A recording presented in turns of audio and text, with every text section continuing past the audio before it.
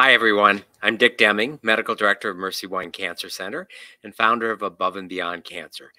Welcome to our Cancer Education Series. It is a joint production with Above and Beyond Cancer and Mercy Cancer Center, and it is provided with support from the Iowa Cancer Consortium. So welcome tonight and to our guest, Julie Larson. And Julie, welcome. Thank you. So Julie and I got to know each other a few years ago when she came to Iowa. Julie's originally from Indiana, high school in Indiana, and got her undergrad degree at Miami of Ohio, and then went to the Big Apple and got her graduate degree at Columbia University in New York City, has a master's of social work. And we got to know each other because when she moved to Iowa, we connected because she's done a lot of work around counseling and support services for individuals that are on a cancer journey, both patients and young adults and caregivers. And I just was so excited to have her in the community. And so welcome, Julie. Well, thanks. It's nice to be here. I appreciate you inviting me. I'm always happy to be here. And a very important topic. I mean, it really is the topic that makes cancer survivorship an important issue, and the reason that we have individuals that are involved with mental health and counseling. It's not, cancer survivorship isn't just about doing an x-ray and proving that we can't see any cancer. The reason that cancer has such a toll emotionally and even philosophically is because there's never a test that absolutely guarantees your cancer is cured. So hard. Yeah, what we're going to talk about tonight is the fear of recurrence. And I don't know anyone who has been through the cancer journey that doesn't have in somewhere a seed of doubt or fear. Sure. Yep. The moment you hear those words, I have cancer, I think that begins the journey of how will I be safe, right? And how will I be okay? Certainly in that active treatment phase of working with your medical team. But then beyond that, how do I know? How can I trust? How can I trust those around me? How can I trust myself? How do I begin to befriend and grow this, repair this relationship with my body? You know, just in that brief introduction, you identified what I would say 3 phases, which with different emotional characteristics. Right. One is being told you have cancer, and it's like, I'm gonna die. You know, death is a scramble. I think, you know, for anybody that's had cancer, I'm looking at our audience here too. I want to make that eye contact out there. But, you know, I'm just thinking, you know, that initial phase is a scramble, right? And it's filled with questions and you're thrown into that. And then you get into treatment. And I think a lot of people kind of hit the groove of just following directions, right? I just got to get day to day to day. And how do I feel the best I can on Monday, Tuesday, up until that next treatment? And emotionally, everyone's different. Every journey is different. But what I see you get in the groove of treatment is finally, after weeks of tests and planning, and you get that first treatment, and it's finally, we're doing something. And so there's this a bit of an emotional safe space where we're treating the cancer, and then you're done with cancer treatment, and it's like, holy buckets! I sure hope it worked, because. And I think there's a sense that we work toward that getting done with treatment, right? There's even some places where people ring a bell or they do those celebratory things, and that sense of you made it. And yet for a survivor, everything falls away. The team falls away, the consistency of support falls away, and you're left alone. And often in that moment, beginning to recognize, whoa, how has this really hit me? And maybe even those around me are celebrating and not quite in sync anymore with where I am. And I think that that's a very unsettled place. And we may not do the best job in the cancer community of it preparing people for that. That's a very good point. I'm a little uncertain about the best way to mark that end of the treatment. You know, yes, there's a celebration. It is a milestone. And it's a threshold you cross. But sometimes, you know, too many balloons and confetti can be a little bit of a false sense of hope that, or like, I'm not sure I want to celebrate just yet. Let's it's just more complex than that, right? More complex. And I know you have a bit of a presentation, so we're going to do this, Julie. And we've got a live studio audience, and we've got a live virtual audience, and also, Julie, this is being recorded as a video podcast and will be on demand for people beginning tomorrow. But tonight, we're going to do it as a bit of a conversation and presentation. So we're going to switch over to the slides so that here in our live studio audience, you'll be able to see the slides projected. Those of you who are attending virtually or watching this on demand will see the slides. And Julie, I'll turn it over to you for the presentation, but I'll probably interrupt and we'll have a conversation as we go along. I love that. I mean, we continue to talk and I'll look at you and I'll look at you and I'll try to split my time. Fear of recurrence, and you can go ahead and move on to the first slide. I think we just touched on this, but that initial statement of you have cancer brings just a flood of questions, a flood of thoughts, a flood of emotions from information overload. Suddenly you're thrown into like your doctorate degree that you never asked to have, uncertainty about commitments, whether that's to work or to school, to family, the emotional weight of conversations with the people you love. Like, how do I talk about this? How do I talk about it with children? How do I talk about it with work? Fear about the future, and questions about the long-term impact of the treatment that you're getting, right? So not only are we beginning to think about, gosh, I have cancer, but also we're going to now do all these treatments, and how is that going to feel? I'm going to scooch a little closer. Hi. Hi. How are you doing? I think we need to be on the same screen. Let's get a little closer. You can go to the next slide. And I don't know if that sounds familiar. I see some nodding heads in all of you, and certainly my career has been in this, so that is where a lot of this information for me is generated. We talked about the complexity of balloons and confetti at the end of treatment, and I think that's because there's so much weight to that. There's also a degree of wanting to celebrate, but I think when I sit in my office, what becomes abundantly clear is there's grief. And I don't know if that resonates with all of you or with those listening, but there's grief in this. There's a lot of loss. And you're talking, Julie, grief at the end of treatment? Is that I think there's grief from the beginning. Yeah. And you may not recognize it or call it as such until later in the game. And part of it, you're grieving the things you're missing out on. Yeah. And, I got to go to cancer treatment. We've just had to cancel this vacation.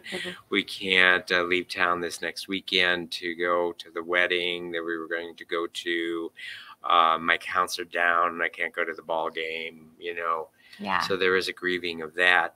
But I picked up on it because there also is a bit of this grief when you're done with treatment, and I relate it a bit like you've trained all year for doing a marathon. You've just run your marathon. It's over with, and it's like, okay, what do I do tomorrow? Yeah. Like, do I commit to something different?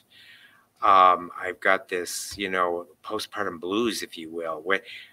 I think that also implies that many people feel quite connected to their treatment team, right? They've gotten quite a bit of support and they've formed relationships with their favorite chemo nurses, and they know those people, and suddenly that family that has surrounded you isn't with you. And that is really hard to navigate and to justify. I think the other piece of grief that I refer to, and certainly shows up in my therapy office, is the dawning awareness that I've changed. 100% a cancer diagnosis changes you. And it takes time to figure out how. And so, I think that piece of kind of like, what, I'm not the same. I want to get back to normal, but I can't go back. This is different now. I'm different. I'm changed. And I'm not quite exactly sure what that looks like or how that is. And I don't know how to navigate that. And that's a bit confusing. I have, the stages of grief here. if anybody knows about the stages of Elizabeth Kubler-Ross, and denial, anger, bargaining, sadness, acceptance. But what that might translate into is denial. I don't like to think about what's changed my life. So ignore it, distract myself, push it out of my head. Like, I'm just going on, normal, I'm back, I'm good, I'm totally fine. And that's kind of like, yeah, there's stuff that's changed, right? There is, where you can't just avoid that. Anger, this sucks, this isn't fair, everybody else is doing these things. Why me? All of that. Anger, bargaining. I am sure that I will feel better after the scan. Just when I get to the scan, or once my hair grows back, then that's when it's going to start to feel normal again. Or when I don't feel this pain, or when I've lost this weight, or when I finally get that mastectomy bra, that's when I think that's when I'll adjust. And I think that that's bargaining. That's that stage of like, there's change here and we're bargaining. And then sadness is just a very vulnerable place of being honest. And then acceptance isn't rainbows and unicorns, as we know, right? But acceptance is, this is where I am. This is who I am. And I have good days and I have bad days, and upset times and not upset times. And I would agree that part of the acceptance is understanding that we all have bumps. And I am glad that I have gotten with support through this bump, but it's not the last bump in my road of life. Yeah. Even if the cancer doesn't come back, it's not the last bump. Things fall apart and they come back together, and they will fall apart again. If you ever thought you're going to have this nice, easy, flat path from now until you drop over dead, number one, that would be such a boring existence. Well, I'd also worry about you clinically. And number two is not reality. Yeah, I'd be like, it's all mania. Things will fall apart, and I'm glad you're all put back together again. But guess what? There's gonna be a bump. There's gonna be a bump, and I think acceptance is also letting go of the fight. So I say a lot in my office, and this comes up in later slides too, a lot in my office of, let's have a self-compassion check, right? And a reality check. And we all collectively lower our expectations? Can you take it down a notch? Is that okay? Yeah. And another way of looking at it, which takes a long time, but it's, centuries old philosophy, is how do I accept things the way they are, rather than just wanting or hoping or praying that things will be different than they're going to be. Yeah, that's a hard thing to do. That's the sadness. Then I think we bounce back to sadness, maybe. And the hope and the acceptance is that the way I behave today can change the way I feel. Yeah. I have control over today. I have the power through my own thoughts and acceptance of changing the way I feel today. Yep. My thoughts today may not change whether the cancer comes back next year, but it changes today. So you are speaking straight into my slides. Okay. So we can keep moving. Yeah, because I think that is what we talk about a lot, and people are like, yeah, but how? Like, could you give me a manual on that? Could you give me some strategies and some tricks? And that's a lot of what happens in my office is, why do we address that? What does changing the way I look at something or addressing that really mean? So I can let you go through. So I mentioned before, reality check. This is a strategy. This is what I would give you. This, as a homework, as a something to take. Is that if you recognize you're in a moment of struggle, like I'm not feeling my best, I'm not feeling great, I wake up and I feel a little yuck. What would it be like to just take a moment and do a reality check? Let's put all of it on the table. Let me first just say that this is horrible. You've got cancer, and now, for God's sakes, you got homework too? Oh, I give people homework all the time. If you don't want home, I give people there. I have my clients have a notebook. It's school. Notebook. Like, I want you to think about what we talk about, do some things, recognize these things between our sessions, because you want to grow and build these muscles. It's the mental gym, right? So, reality check. Let's put it all on the table. Back to the homework. So, here. What's going on in your life, right? You've just finished cancer treatment. You've got, kids at home, or you've got, groceries to pay for. You've got to get back to your job. You've got to navigate this X, Y, and Z. You've got a really tricky cousin over here that's a stressor in your family. Put all of it on the table, right? In addition, with yourself, let's go ahead and put your biology and your genetics on the table, right? You've lived how many years in this skin? So, you know, some of us have a tendency, we're hardwired for worry. I tend to be a worrier. I come by that naturally. Put that on the table. You didn't ask for that. You didn't sign up for your genes. You didn't sign up for that, but it's on the table. I tend to be somebody that compares or catastrophizes. Okay, let's put that on the table. And then you just begin to see, okay, a lot of what is on my plate, I didn't ask for. I didn't sign up for this. No wonder I'm feeling heavy. No wonder I'm stirring. No wonder this is hard for me today. That's the beginning of that self-compassion of like, well, yeah, of course I don't feel so great. Look at everything that I'm dealing with. And just even in that moment, we begin to be a little lighter with ourselves. So then I'll have you move on to that next slide. It's a reality check. And so then this is your second piece of that reality check is, I say to my clients, I say whenever I speak, could everyone walk away from this with a charge to cultivate a habit of checking in with yourself? Just how am I doing? How am I doing? I'm feeling a little irritable. I'm feeling pretty impatient right now. Okay, I'm feeling restless. I'm feeling unsettled in my stomach. I am feeling sadness. I'm feeling doubt. Maybe I'm feeling really content and grateful and blessed and calm. Just how do we begin to pay attention to ourselves? I think we live in a world that goes very fast and we get really kind of focused on what we're doing and we lose sight of how we're doing. So just every so often, you know, I do it when I'm cooking in my kitchen. How am I doing? Okay, I'm feeling kind of pressured. I've got a lot to get done.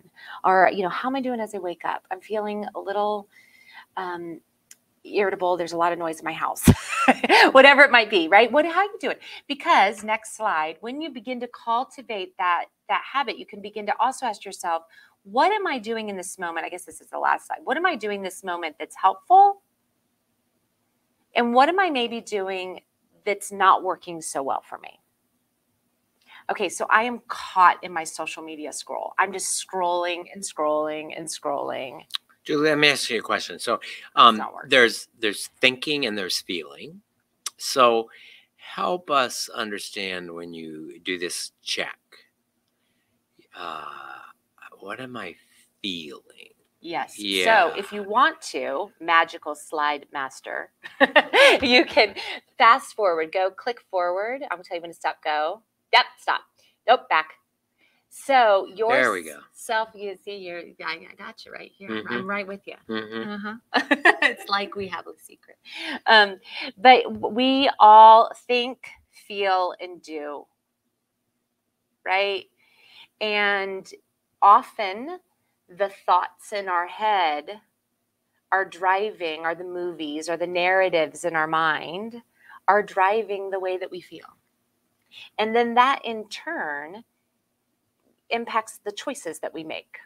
We withdraw, we constrict, we get silent, we pull back, or we overcompensate, you know, so whatever we do. So one of the things as I get to know my clients, and I would challenge you to kind of just sit in this audience today and just kind of think about yourself, is I ask people, how do you first recognize your stress? And over the years, so I've been in private practice for 17 years, and I would say that over time, I would say that there are those who notice their stress first in their ruminating, spinning thinking, right? And they sit in my office and they tell me, I think this, and I think that once this happens, and I'm thinking this, and that I think, and I think, and then I know this is going to go down, and then this, and I think, and I think, and I think, and I think. Mm-hmm. Right? And they're the elevators on the top floor. Yeah. And they're perseveration. Busy brain. And when I ask them as a therapist, you know, that magical therapist question, well, how does that make you feel? Because that's what I get paid to do. That's what they teach us in grad school. I can tell you what I'm thinking, but how do I know what I'm feeling? And in my thinkers, I'm feeling uncomfortable that you're asking me this question. Okay, so you're feeling uncomfortable. Distressed. But I actually, in my office, have a framed feeling world because people have a hard time with their feeling vocabulary. And so we have a handful of feeling words that we use all the time. But there's hundreds of feeling words, right? So I sometimes just give people the feeling word. Is this going to help you? My thinkers often, when I say to them, how does that make you feel? They might say to me, well, I think, and they bounce right back to what they're thinking, right? But if you're listening to this and you're thinking, I'm a thinker, then your challenge then is to begin to get in touch with what you're feeling, what that feeling is, because we tend to our feelings in different ways. We do something very different with impatience than we do with dread or feeling lonely, right? So those are different things. Now, my feelers in my office, boy, there's a lot of emotion all over the room. There's tears and there's agitation, and they're like, I just feel like I don't know, and I'm lost and I'm confused and I'm concerned and I'm worried and I feel left out and I don't know, and I feel mad and I feel angry. And I say to my feelers, well, what do you tell me? Help me to understand a little bit what you're thinking that might be making you feel this way. And that, if you're a feeler, so if you're somebody that your feelings are right there on the surface for you, those tears come early, you feel pretty intensely, then I would challenge you to sit with that a bit and begin to pay attention to what that narrative is. What's the picture you're painting? What's the story that's driving that feeling? Because a lot of times our thoughts get into traps that aren't exactly accurate. And if they're distorted, well, then our feelings also distorted. So I have a question for you about that, chicken and egg and the relationship between feeling and thinking. So I wonder whether it is automatically true that the thinking precedes the feelings, or whether feelings can affect the thoughts. I mean, an obvious, you fall down, you break your leg, you've got an intense feeling right then and there that's going to affect your thinking, and arguably your thinking didn't make the pain in the leg. So I think they all happen at the same time, and that feeling that you're talking about is a different. So that, if you go back to my slide, that's not an emotion, your body. That's a body. Yeah. And that's another group of people in my office. So I have those people in my office, and they are in a ball on the couch. And they're telling you their heart rate and they're really not speaking too much. Okay. They're just looking at me. Okay. And they're tense and they're withdrawn and they're closed up. And I'm like, I can see all of that. And I'm not sure if maybe that person has some degree of awareness of what they're feeling, but they certainly feel it in their body, right? So there are others who feel, or when I ask again the question, how do you first notice your stress? Some people notice it in their spin of their thinking. Some people notice it because they're very emotional. They're feeling their fragility of emotion, right? And some people notice, I wake and I got a gut punch in my stomach, and I got tension in my shoulders, and I feel inordinately fatigued, and it doesn't really make sense, or I feel like kind of nauseous. So some people notice their stress first in their physicality, and then we can still tie it to, okay, well, what might you be thinking about?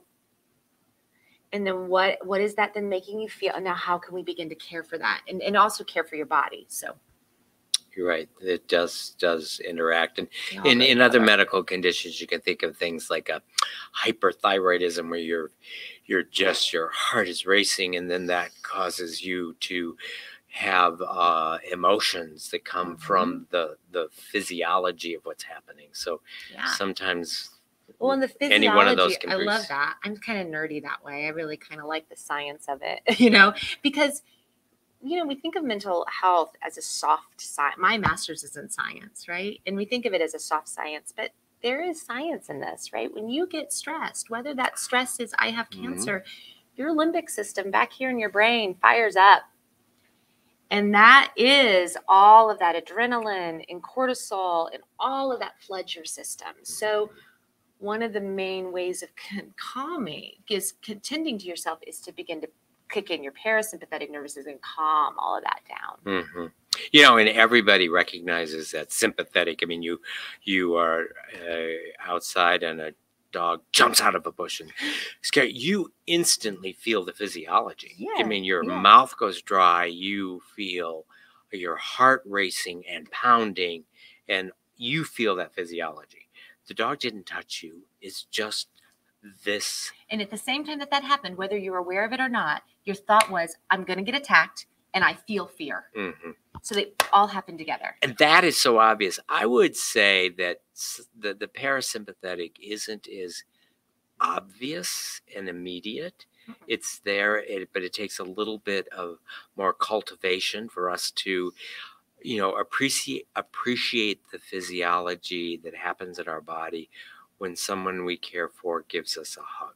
Yes. The opposite reaction happens, but it's not as wham, bam, I feel it. Mm-hmm. It takes a little bit more introspection. It's the rest and repair. Yeah. So it's the completion of the stress cycle, right? So your stress gets triggered.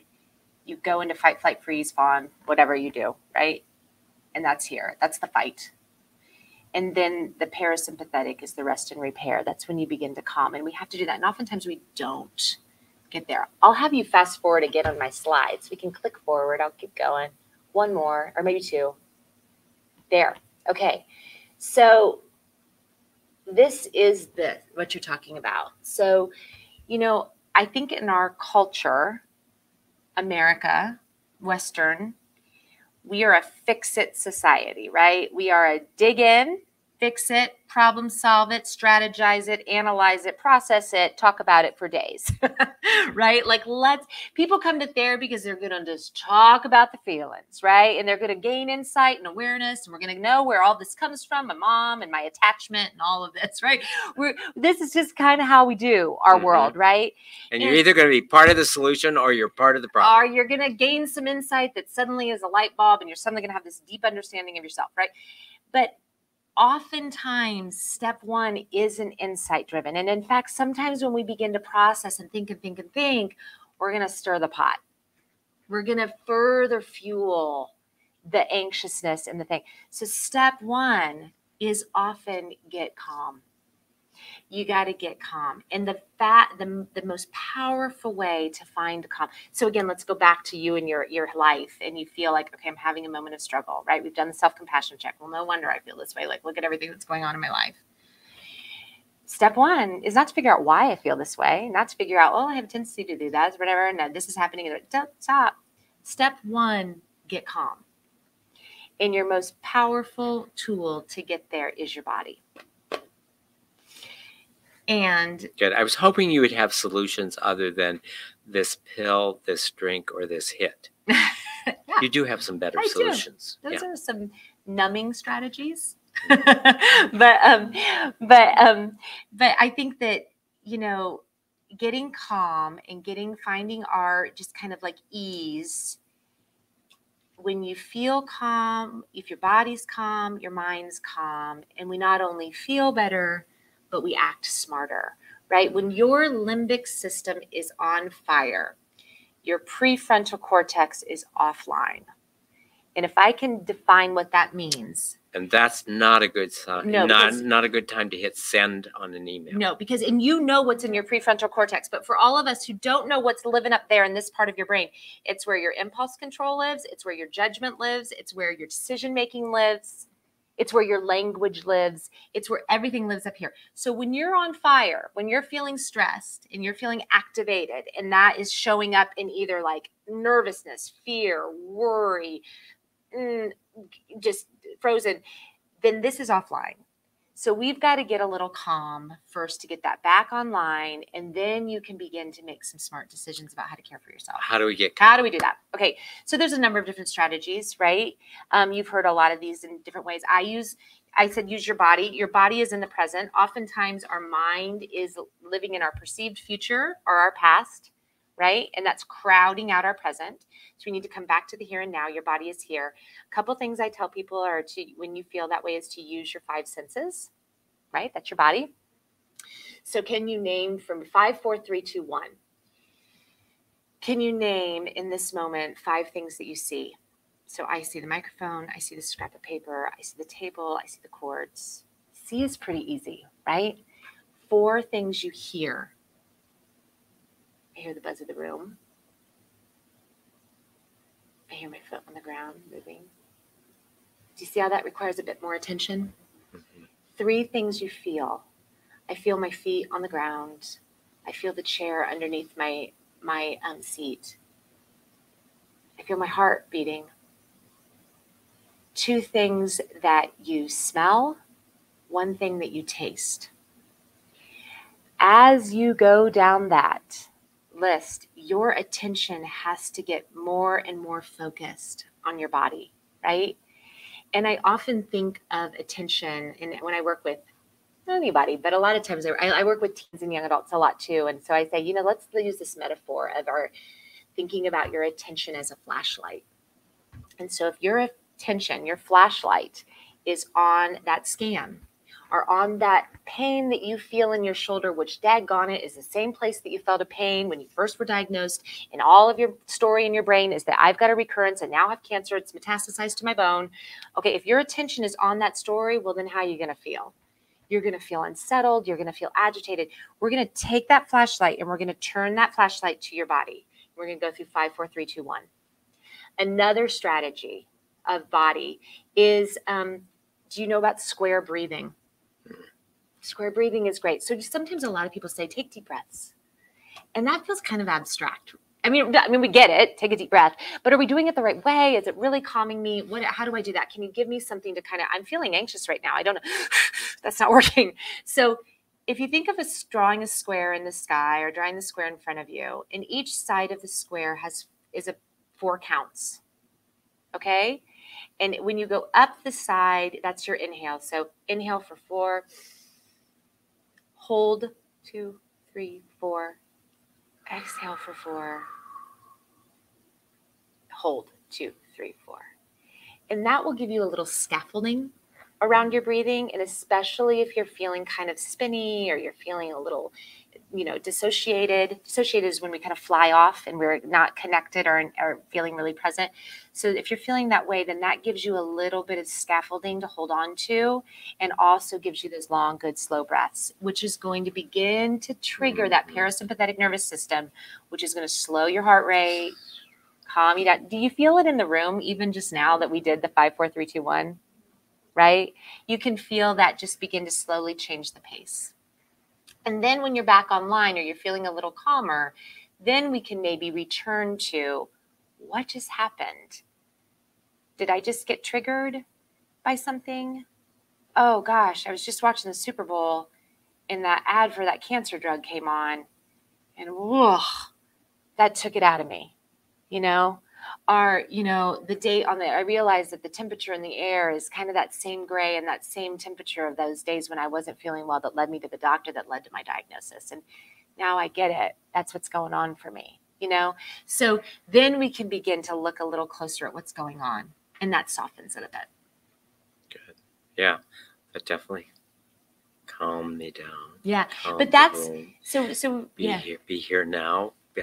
Be present. Yeah, and then we can get our mind back on track. So that's your body. But people often talk to me about, but those thoughts still hang out there. So I'm going to skip around in my slides again. Let's see. Let's go forward. More. Again. There. Oh, it's not. Oh, it shows up in a different way. So I hope you can see it. On my screen, you can see it. I'll read it to you. Don't worry. So facing off with worry. So a lot of times your worry shows up. Tell me if you're with me or if this resonates. But I think a lot of times for people, worry shows up in what if questions. What if this is cancer? What if I'm going to have to go back into chemotherapy? What if I lose my hair again? What if, I can't go to this event? What if? And how do we respond to those what ifs? And there's a couple different strategies to that can kind of be grounding and give you some concrete plan around that. So can you change your what if into what is? Take it away from what if and what is. What is black and white, concrete evidence. Well, my last scan showed no evidence of disease. I recognize my hair is growing back, so that's a sign of healing and growth. I know that I've got this doctor's appointment on the calendar. My CA 125 is in a good place right now. How do you begin to take the black and white information that you have and have that help you find evidence against your what ifs, play lawyer with it a bit. And you might make a list of that. You might write those things down. I don't know if that one, if you have that in your office. I've not used that particular strategy, but exactly right. Actually today I was having a conversation with an individual who is on a journey with incurable cancer, is doing well. We were actually up at the State House lobbying for a bill to for radon in school, and she said to the legislator, I'm not sure, Doc, tell me, what's my prognosis? In front of the and I said, and it's not a cop out, but nobody knows for sure. And with the current medication that kind of is keeping things under control, it's like,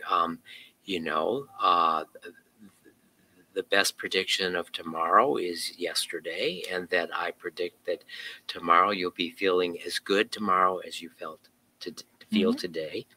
And the question isn't how many days are you going to live, but how are you going to live today? Yeah. And so it's a bit about, here's the facts. You feel great today. You're on the medicine. You're here. The overwhelming odds is tomorrow, that's the way you're going to feel. Yeah. And tomorrow, and that makes me think of another strategy that I use when you just say tomorrow, because a lot of our worry is about tomorrow, or it can be ruminating about the past. Like, I should have done this. I should have gotten to the doctor earlier. I should have said something sooner. I should have, that past, we can kind of get lost there. We can kind of worry. I sometimes say to my clients, can you also begin to look at your thoughts and bucket them, put them in buckets of, that thought is a past thought. That is a future thought. That is a present thought. So just kind of put them, separate them, organize them, compartmentalize them. And then can you leave your future thoughts to your future self? I say that to my client. Can we leave that one to your future self? Do you think we can? I hear you. I think it's very important. I don't want to minimize that concern. I can understand why you feel that fear and that uncertainty. I don't know that there's anything we can do about it today. Can we just put that on over here for your future self? Can we trust that to the efficacy of your future self?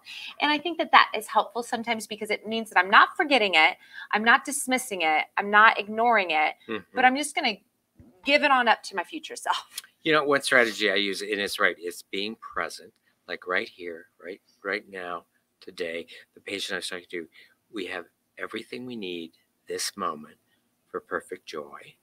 It doesn't mean that we don't reflect on yesterday as when it's appropriate, to see what was there about yesterday that I can learn, lessons learned.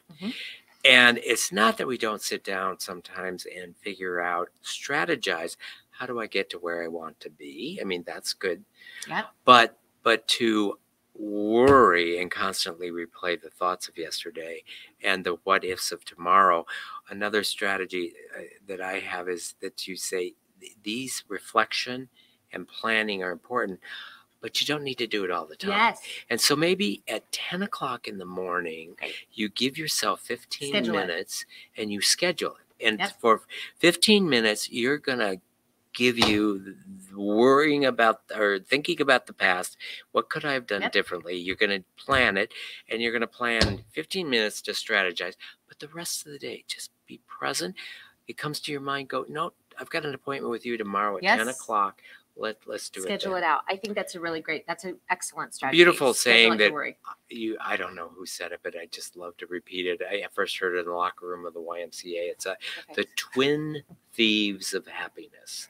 The twin thieves of happiness are regrets of yesterday and worrying about tomorrow. Those steal happiness from present. Happiness is a tricky feeling. I think happiness and contentment and joy. I don't know if you know that phrase, foreboding joy. You guys know the phrase foreboding joy? I don't know foreboding joy. Foreboding joy, I don't know how many people in the audience have children, but I can think of it with that. When you look over the crib at this precious, amazing child that you love, and it's so scary. Gotcha. Right? Like, I feel so, and you can feel it in a moment of after cancer treatment. And I feel so good in this moment. The other shoe's going to drop. this is too good. I am so blessed.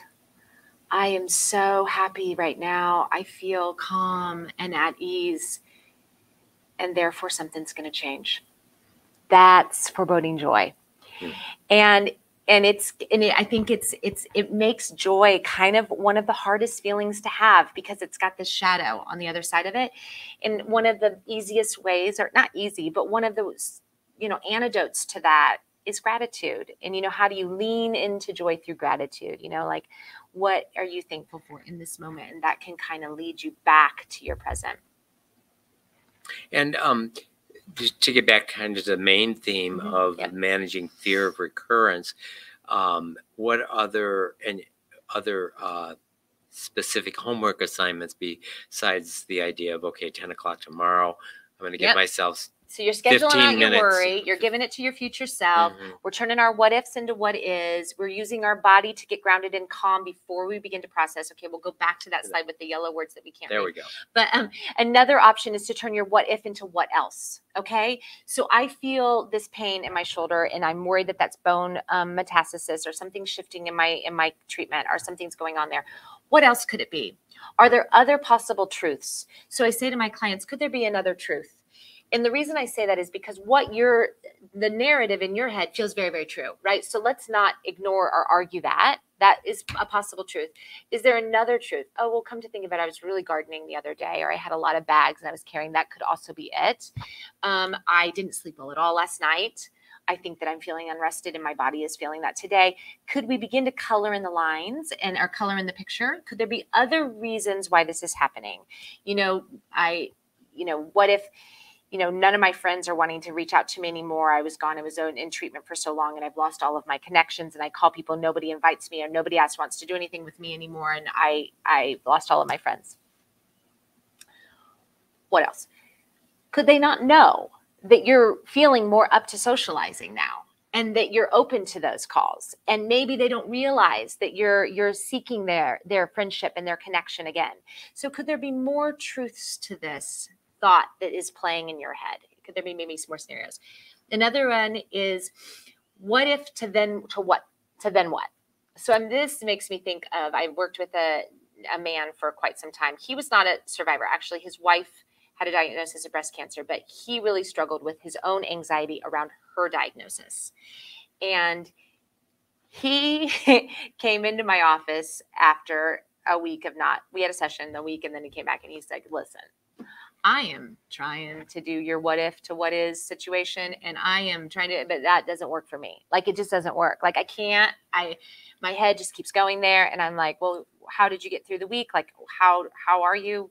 What did you do instead? He's like, well, I just went down the worst case scenario. I just took the train of terribles. And for some people, that can be really calming. So what if? Well, then what?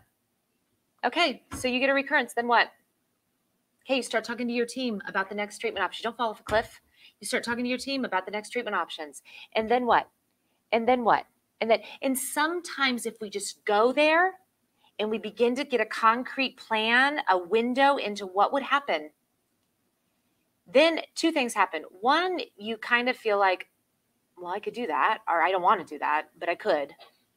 And that is so far away from where I am right now. The obvious of the disconnect of where I am right now, and that what is becomes so highlighted that then it kind of helps you to get back into your present. So for some people, they find it really settling to just walk down their worst case scenario. Just go, then what? Well, then what would happen? And then what would happen? Because often there is a plan, or there is something there. I've worked with a lot of people who have advanced stage cancer, or metastatic stage 4 breast cancer.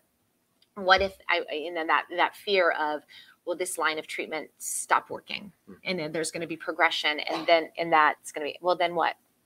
Yep. We do the next one. On to the next one. We look at the clinical trials. We begin to see what they're, when you begin to recognize, oh, I'm not just abandoned. No, we begin to look at the next step. Then what? And then the final piece, and this again takes that flashlight of attention. What if to what else? Okay, I see you. Worry. I hear you. You're in the room. Gotcha. But what else? Oh, well, later today I've actually got a meeting with some friends, and then I've got to make dinner and I've got to go to the grocery store. I mean, can we turn your attention just away from that? That's living there.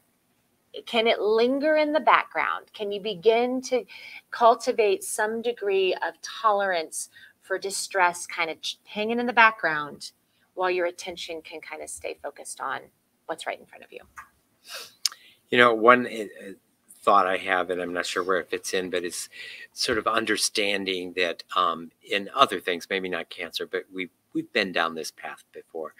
Let's say, I mean, the first time you get in front of a group of people to speak, and it's just unbearable, but with practice you learn how to do it. Or first time you're driving, and the idea that you're going to go 60 miles an hour on a 4-lane with other cars is just unimaginable, but we do it. Yeah. And that you've been through this before, you've learned a lot, you can do it again if you need to. Well, and I have a client right now who is going back on treatment. She's ovarian cancer, and she has had a recurrence, and that's upsetting.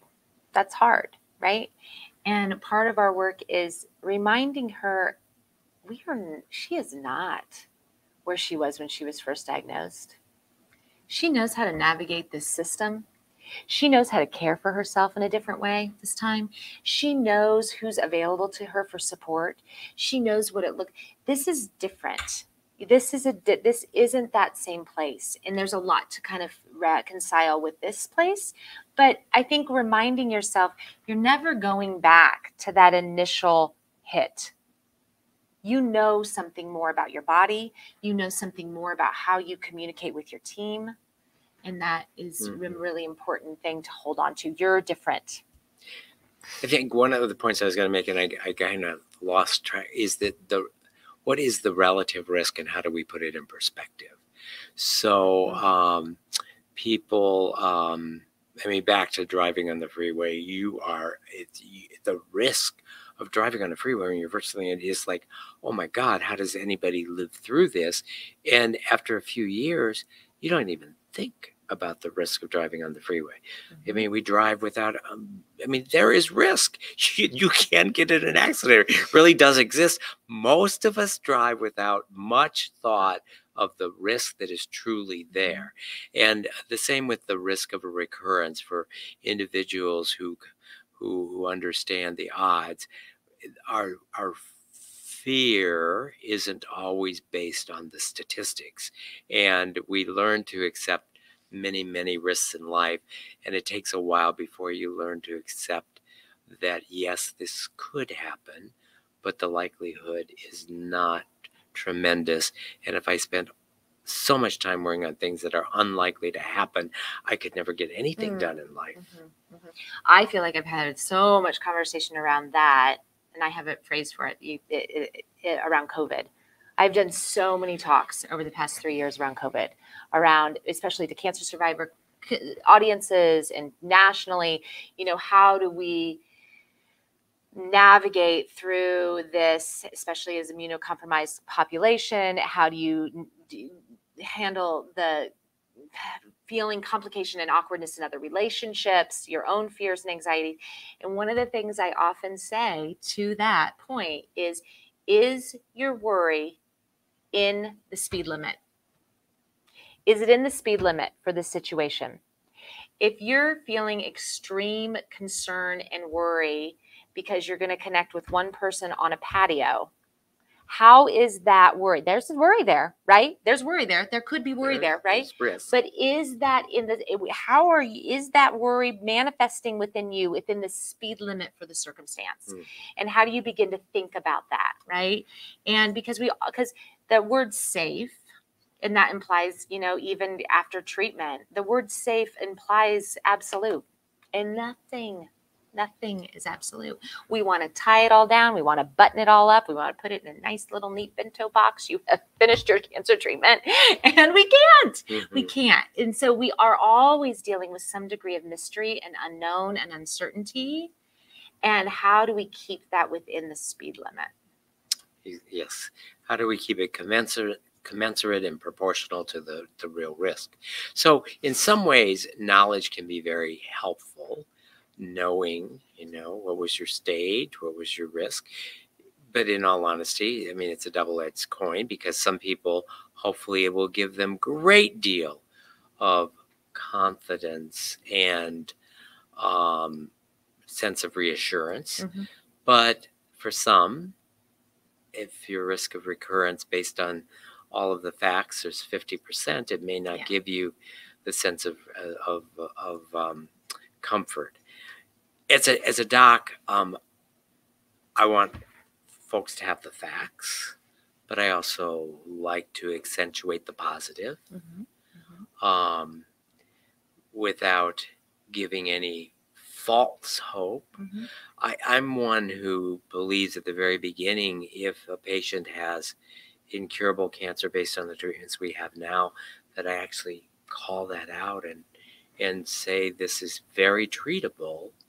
It's not curable, because the choices you make in your treatment are very different. If you've got 20% chance of cure, but we're going to just beat the crap out of you for 6 months with the hope that we really do, versus no, this is treatable, not curable. The goal is to just keep it under control without causing you a lot of additional. But how do you, and how do I as a doc for that, 10% or less accentuate the positive, your chances of it coming back is slim. When do I back off accentuating the facts without providing false hope or misconstruing the facts? Yeah, I think there's a lot, and you do this too. There are different cancers, not created equal, right? All diagnoses are not the same, and people respond in different ways. So and the way in which people respond is very different too. And there's a trajectory to that. I'm going to go back to grief, right? Grief has a period where we have a phase of grieving this and understanding ourselves. My 4:00 session today was a woman with stage 1, maybe even stage 0. Maybe even stage 0 breast cancer. And she was wrought with worry. And she can make whatever choice feels appropriate to her. And she's 37, and she chose both a double mastectomy and a medical hysterectomy, the whole 9, everything. And came to me because the anxiety was really spinning for her. And she's in a much different place now. But one of the things that I worked with her on, and a strategy too, is, can you envision all the voices in your head, at the risk of making you sound like you have multiple personalities, which you don't, but can you envision all of the voices in your head as the board meeting of yourself? Right? And your favorite self, I'm going to resist saying your best self because I don't want to qualify it as good or bad, right? But your favorite self is the executive self, right? And good old worry self stands up and points out all these risks and all these things and all the things. And, as your executive said, thank you so much for your contributions. That is important for us to remember and to pay attention to. I appreciate putting all of that on the table. You may be seated. We're anxious self is like, we're going to stay inside forever because we're immunocompromised, and we're never going to go out into the world because we're going to be at risk for all of these different diseases, and that could really shorten our lifespan. Thank you so much, worry self, for watching out for us, keeping us safe. Maybe seated. So how do you value? And can we have glass half full? Can you speak up? Yeah. Thank you for that. So there's all these different voices that are speaking up, right? And they have value. They have a purpose. They have a meaning. But you've got to find that executive part in you. And so today she talked to me about, she was feeling pain in her back, and that triggers her worry. And she started to go on a spin. And at one point she just said, stop. I don't want this. This is not how I'm doing the day. And I was like, I love that you talked back to the worry bully in the room. Like, he's bullying you. Tell him to sit down. Maybe it was a girl. I don't know. I don't mean to be gendered. But bully, sit down in the room. And so, how we begin to recognize those different voices and take back our own control too. So, Julie, our hour is up, and we have not got through all the slides. We haven't gotten to the questions. There's only one solution, and that's you're coming back for another for another hour. Yeah. So this has been wonderful. Thank you for being here tonight. And so we have a live studio audience. Please stay around. We might be able to chat a little bit, but we've got to sign off because I have to teach spin class. We have spin class coming up. Yeah. So thanks everyone for attending. For those of you who enjoyed this and want to watch it again, beginning tomorrow, it'll be available on demand at the Above and Beyond Cancer YouTube channel, or at the MercyOne Cancer Center website. So please share the information with others that you think might appreciate this. Thanks for attending, and we hope to see you all next week. Thanks a lot.